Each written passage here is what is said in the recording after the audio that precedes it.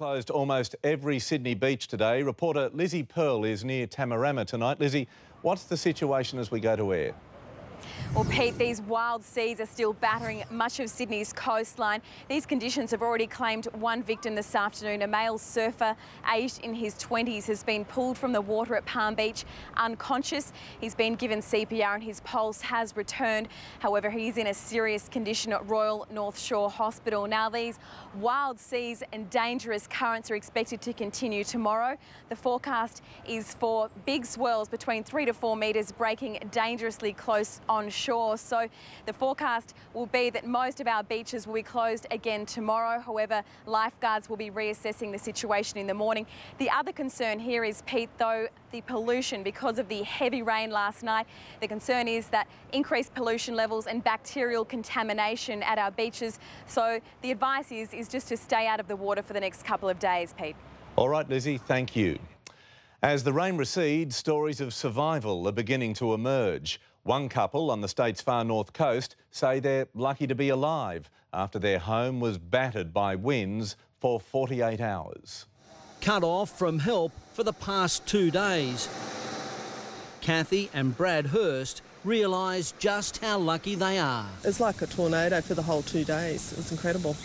The couple was in their Tyagra home north of Byron Bay on Sunday night when the wild storm hit. This morning, 9 News joined the team from Byron Bay Tree Services as they tackled the floodwaters to reach the Hursts. We did one earlier this morning. It was big tree leaning on a house, but nothing like this. This is just, everything seems to have fallen down in this one. The first massive flooded gum tree crushed the Hurst car, cut power and clipped the front of the house. We're not too sure with the rest of the house because the tree's up against it so I can't see it. Trailer. The car's written off.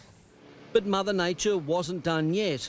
24 hours later, vicious wind gusts brought down 2 more enormous gums. It was just roaring the whole time. Like, the crash was enormous, but it was just the wind was roaring.